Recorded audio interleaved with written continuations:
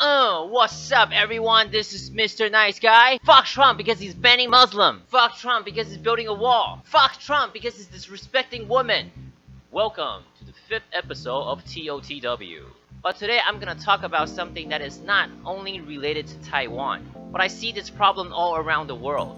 So this episode could be called Truth on the World, and TOTW will still make sense. Media. Our informations are so fast these days. With news, blogs, social media, YouTube, we lost the abilities to think for ourselves. And we don't care if the information is correct or true. We just want to follow it and be a part of something. To me, there's always two sides of things. And we as individuals need to think about what is right to best describe us as a person. I really hate touching politics, simply because there's no right or wrong answer. It's just different ways of doing things. Today I'm gonna use a person that is most talked about in the world right now. Our president, Donald J. Trump. People hate Trump because of his mouth, the way he acts. His skin color is orange, and his hair is obviously trying to cover up his bald spot. But are those really the reasons to hate him? To me, his words are very offensive, but at the same time very true. Oh my god, I can feel people hating me already. I will use some example of him to prove that we're just following the media for no reason, or because we're too lazy to think for ourselves. Ban on Muslim. Obama did the same thing to Iraqis in 2011 for nearly 6 months. No, right? Why? Because the media didn't talk about it as much.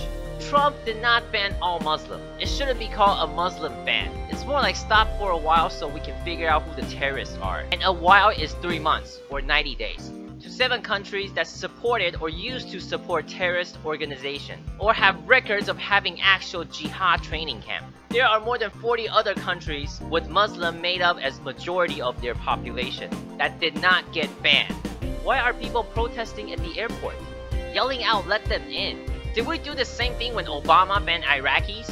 No, because the media didn't see it as a hit. Now they see it as an opportunity for people to watch their show, promote their news and get more viewers, so they can get more commercials. And people are dumb enough just to follow it, and tell your friend Donald Trump is wrong and is banning all Muslims. If you really give a shit about Muslim population in the United States, you should donate money to organizations that actually help the refugees over there. Protests won't change anything. It never changed anything, except making yourself a greater target for terrorists to attack.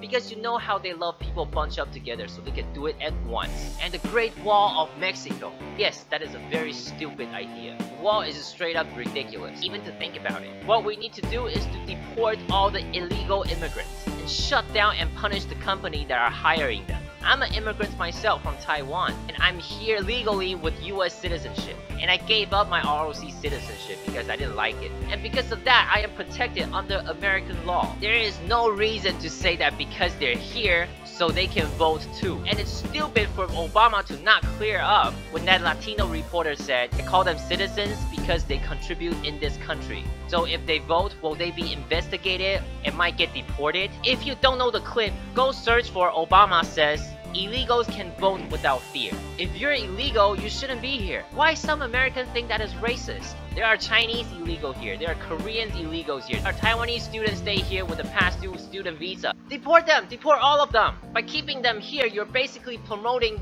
wages that are under minimum wage. It's okay for American company to treat them as second-class citizens. Legally. What you need to promote is for them to be here legally, so they can enjoy the right like the rest of the Americans. Go on the street and say let them in because of love, it's not the right thing to do. If you really want to show love, let them be treated as how they should be treated, as a human in their country. And if they want to come here, go through the process and be here legally, because it's the right thing to do. Don't let them come in and stay and treat them like shit under the table.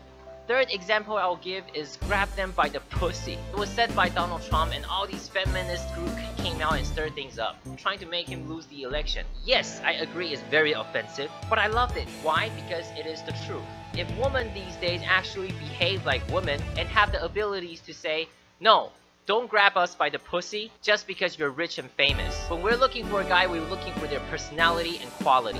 Then I will say, yep, he said something really, really bad and very disrespectful. But what he said was actually true. Women these days are not looking for good qualities in men, because once someone that drives a better car, lives in a better house, and would shrek loads of cash, and he wants to date you, you are more likely to be with a douchebag.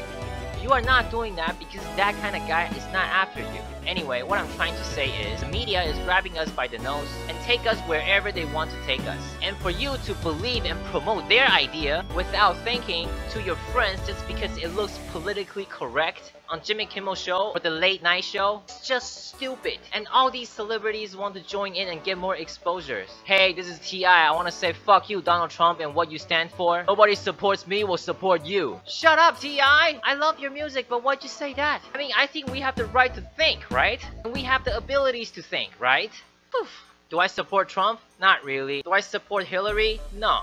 I did not vote on the last election because I don't know who to vote for. The media is really messing with our head. They're always trying to promote something that's trying to get people to watch it. What I'm saying is we should think before we act. And stop just trying to follow what media said or your friends said just because they're fast, not because they're correct. We need to stop believing fast information, just trying to be a part of a movement just because all of our friends are doing it. Because knowing the truth will help you make your decisions better. And maybe next time we'll have better candidates than Trump and Hillary's to vote for. Anyway, this is Mr. Nice Guy. Hope you enjoy my video and I'll see you guys next time.